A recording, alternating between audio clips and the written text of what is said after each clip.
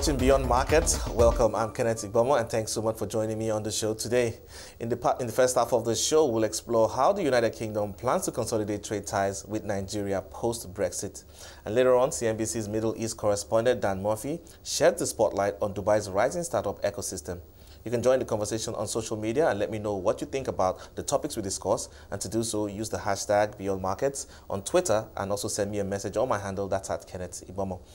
Now, Nigeria and UK investors signed commercial deals worth £324 million at the just concluded UK Africa Investment Summit. As Britain finally exits the European Union, the British Deputy High Commissioner in Lagos, Harriet Thompson, joined me to discuss ways the UK plans to consolidate its ties with Nigeria. Well, you just mentioned the enormous sum of commercial deals that were signed with Nigeria in the run-up to the summit. Actually, on the day itself, another £40 million at least signed with Nigeria. So that's a really key aspect for it. Nigeria was out in force at the summit. The President led the delegation. 1 in 7 of the African businesses present were from Nigeria. We had speakers ranging from Tony Elumelu at one end through to the startups like Trep Labs, like Social Lender. So huge prominence given to Nigeria at the summit. As well as the commercial deals, we announced new government spending in Nigeria in areas such as investment promotion, strengthening the finance sector, accelerating the transition to clean energy, supporting women and entrepreneurs particularly. So a huge amount came out of it, but we still have an awful lot to follow up on after a lot of positive conversations. Yeah, a lot to still follow up on, as you rightly said, but then I'd like to look specifically at some of the things that kind of played out from there. I'm talking about the engagement between the British investors and the Nigerian delegation. I'd like to know how frank the conversations were. So they were honest, right? And we were encouraged to see a lot of interest from British companies in doing business here in Nigeria. So through the summit itself, but satellite events and follow-up meetings, particularly around agriculture, around infrastructure, around technology, mining, all of these areas that have got huge potential to really boost Nigeria's economic growth, to create the jobs that Nigeria needs, but where there are win-win opportunities for the UK commercial sector and Nigeria's commercial sector. We need to turn those positive conversations now into the concrete deals. And there we need realism on those conditions that hold British companies back from coming to Nigeria in more significant numbers, but at the same time maximise that great potential that they see here. Yeah, right. You mentioned that because I'd like to get into that investment guide that was launched between the NIPC and the UK's DFID, and I'd like to understand how that came about. Yeah, so we've been working with the NIPC for a long time now. It's a relationship that we hugely value, and we work together supporting NIPC to produce this investment promotion guide for the first time.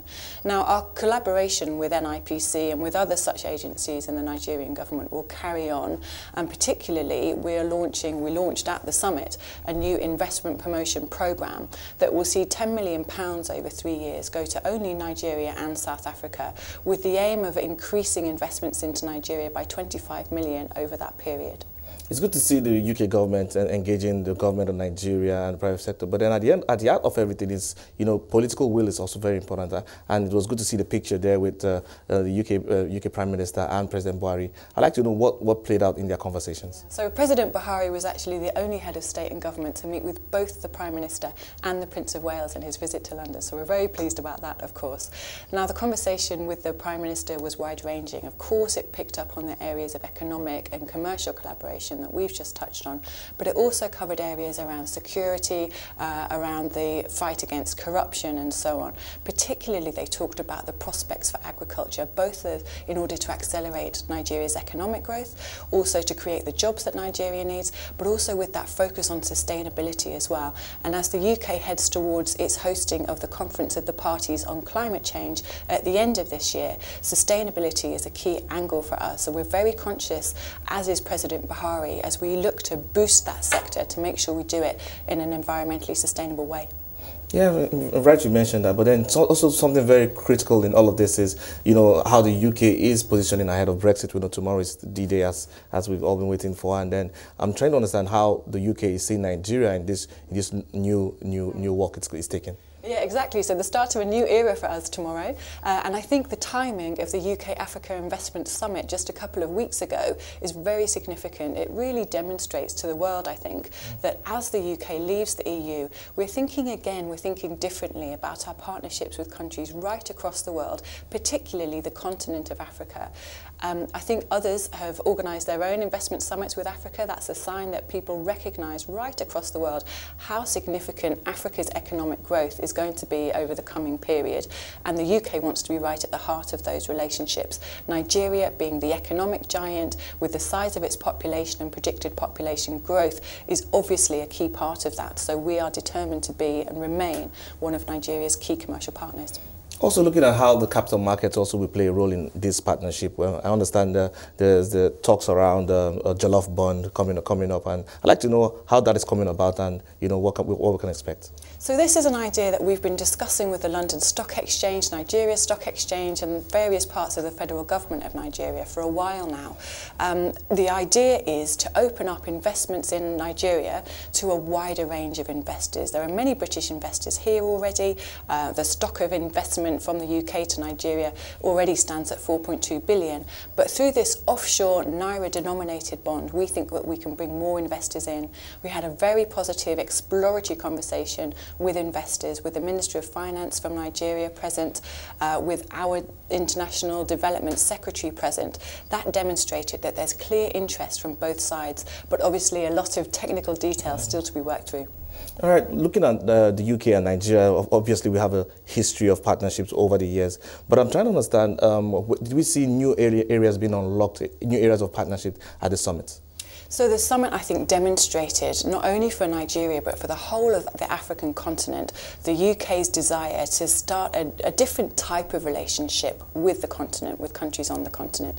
This is about forward-looking partnership. It's about mutual accountability, mutual responsibility, and also mutual interests. Boosting Nigeria's prosperity is good for Nigeria, but the UK being a part of that story is good for the UK as well.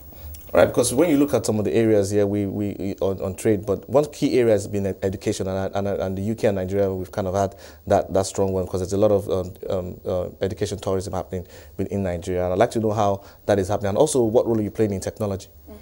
So the UK's relationship with Nigeria on education obviously is very close. We see huge numbers of Nigerian students going to UK institutions every year where they benefit from that world-class education. We absolutely want that to continue. As we leave the EU and have more control over our visa regime, we are looking to, again, extend the amount of time that students can stay on in the UK post-study to start their working experience as well. At the other end of the scale, perhaps, our Department for International Development puts a huge amount of money into boosting education opportunities here in Nigeria, particularly for girls, particularly in the poorest areas of Nigeria. There's also the flagship scholarship scheme, the Chevening Scholarships, where Nigeria is heavily represented amongst a highly competitive field. Each year we send approaching a couple of hundred scholars to Nigeria, to the UK, sorry, to the world-class institutions, with the expectation that they then bring that experience back to Nigeria and benefit their country from what they've gained in the UK. Interesting you mentioned the women, because I'd like to know the role the UK is playing also in trying to improve female participation in the economy here in Nigeria. Yeah, so a great example of this actually, and you mentioned tech in your last question, was the 5 female tech founders, as they were called, who went from Nigeria to the UK the week of the summit, experienced a program of mentoring, training, the opportunity to pitch their tech businesses to UK investors while they were there. Really brilliant to see, and again the competition for places was fierce in Nigeria, such high standards. We'll be building on that through the 2nd edition of Go Global this year. Applications are now open again for tech entrepreneurs to pitch their companies to first of all a panel here in Nigeria, and then the winners will go to the UK and experience a similar program of training, mentorship, the opportunity to grow their business skills as well as their tech skills.